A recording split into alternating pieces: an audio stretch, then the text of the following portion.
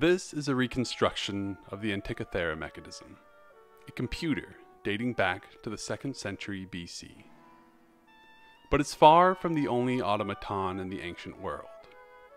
Tinkerers and engineers have been striving to breathe life into machines for millennia. Here are the automata of antiquity. The Greeks were the preeminent masters of mechanics in the ancient world. Praising the mechanical skill found in roads, the poet Pindar wrote, "The animated figures stand, adorning every public street, and seem to breathe in stone or move their marble feet."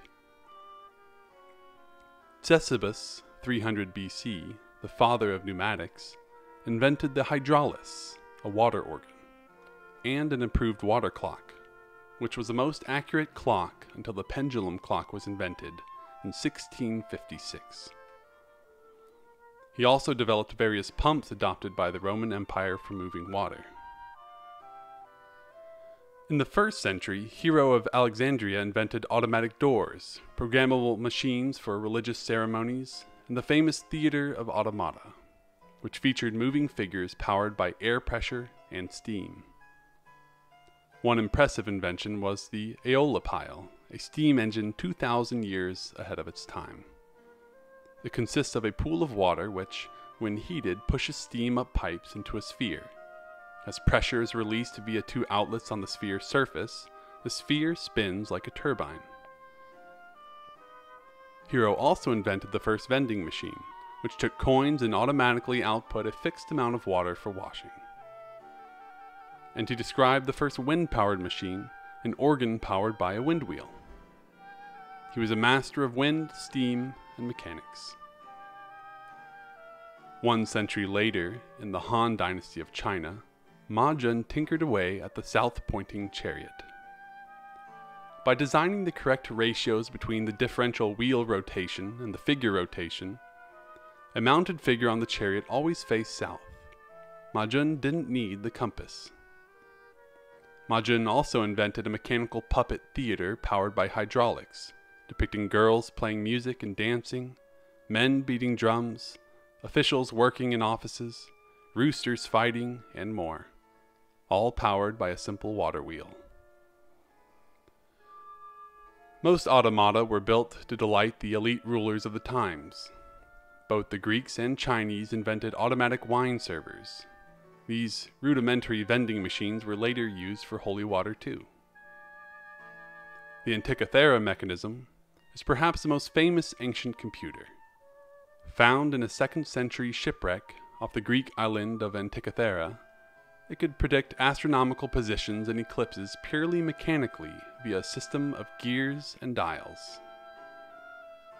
Al-Jazari, a prolific inventor from the Islamic Golden Age, may have been the first to dream up humanoid automata. Though he never built his humanoid, he likely built a slew of automatic trinkets, such as the perpetual flute and his peacock fountain. While the medieval era saw some automata, real interest in them didn't truly blossom until the Renaissance. It's around this time that Hero's work was translated into Latin and Italian, spurring a huge interest in decorative automata in aristocratic gardens, clocks, and music. Clocks were a natural place to put automata powered by geared mechanics.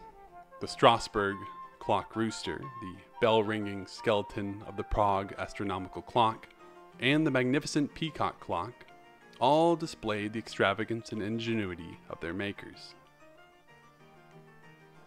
Sound and music were also great for earning the oohs and ahs of onlookers. Vaucanson, the French engineer of the 1700s, invented 3 famous automata, advancing the art of artificial sound: the flute player, the quacking duck, which ate as well, and the tambourine player. Toys were another area teeming with interest from tinkerers and daydreaming children. Here, mechanics and miniature were the key component, with wind-up machines of animals and people fascinating the children of the aristocrats. In 1769, the Hungarian inventor von Kempelen seemed to defy reality when he created a chess-playing machine called the Turk that defeated Ben Franklin in a match. Or so the world thought, until the man inside the machine was revealed, exposing the hoax. The ancient automata are a mix of myth, paper dreams, fakes, and real ingenuity. Now we're in an age where the lines between human and automata are blurred. Artificial intelligence and humanoids are here. The bronze man Talos has finally come alive. Will we be able to contain him? If you enjoyed this video and would like to join the mission of promoting Western tradition, make sure to like, subscribe, and let us know your thoughts down in the comments. You can also follow us on X at Thinking West and visit our website at thinkingwest.com for long-form articles. Until next time.